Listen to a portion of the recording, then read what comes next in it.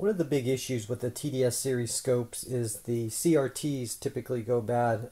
These scopes are already about 20 years old, and it's very common for the CRTs to go out on these things. One of the nice things about today's modern LCD panels is that if you can find a 6.5 inch with a fairly thin bezel, you can easily retrofit these scopes with a state-of-the-art LCD panel. This particular scope, the TDS544A, I was able to find an open frame 6.5 inch LCD that I can then retrofit into this scope.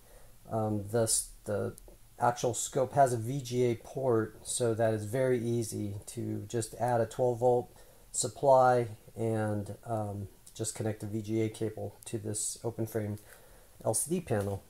So here's an example of one I put in.